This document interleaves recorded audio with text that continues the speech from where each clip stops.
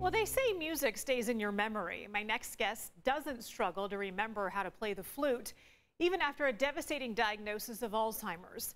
Eugenia Zukerman is a world-renowned musician, and she was a longtime arts reporter for CBS Sunday Morning.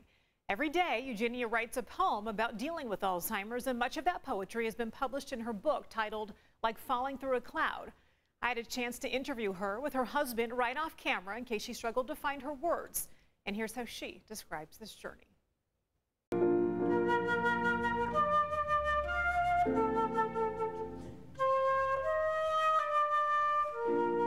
World-renowned flutist and arts correspondent for CBS Sunday Morning for over 20 years, Eugenia Zukerman now has a new book. This story's about her. It's called Like Falling Through a Cloud. You were diagnosed with Alzheimer's 4 years ago. How have you been doing? As someone with Alzheimer's, I feel it's so important to seize every day, to roll out of bed and exercise, have breakfast with my husband and two very naughty dogs. And I'm a flutist and still very active, and I am the artistic director of a musical entity.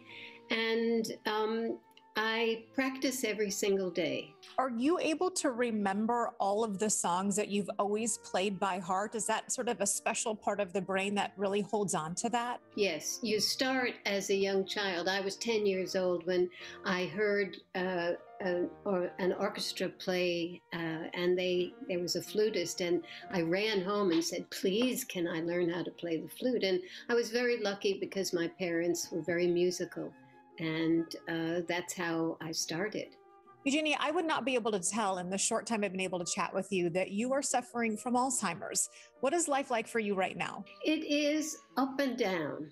Sometimes I wake up in the morning and I am a little bit fuzzy, but generally I am very positive. I roll out of bed, I get on the floor, I do my floor exercises, I go downstairs, I play with the dogs, I go out and take a hike.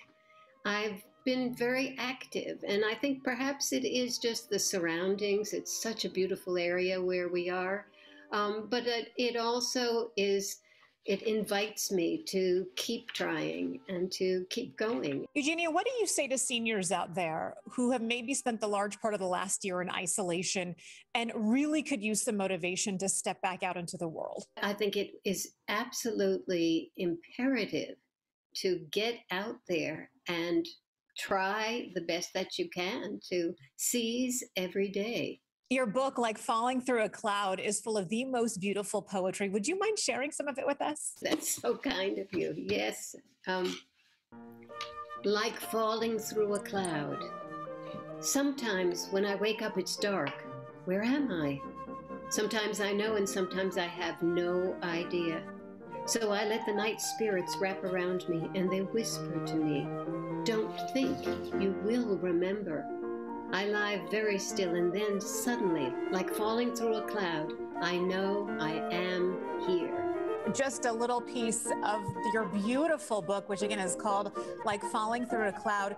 Eugenia Zukerman, thank you so much for your time and for being brave enough to share your story. What an inspiration you are. Thank you so much. And Like Falling Through a Cloud is available everywhere that books are sold.